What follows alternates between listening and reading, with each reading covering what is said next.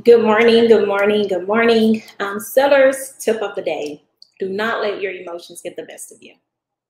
Market research is going to be your best friend and your guide when pricing a home to sell, not your emotions. A buyer does not care about what you pay for the house, the sweet equity that you've put into the property, the years of memories that you've created in the home, or how much profit you hope for, right? So you have to separate yourself emotionally from the property. Yes, hold on to your memories and the experiences that you've put into the home. But when you're selling a home, you have to focus on it as a business transaction. And chances are it's your biggest asset, and you have to do what's right.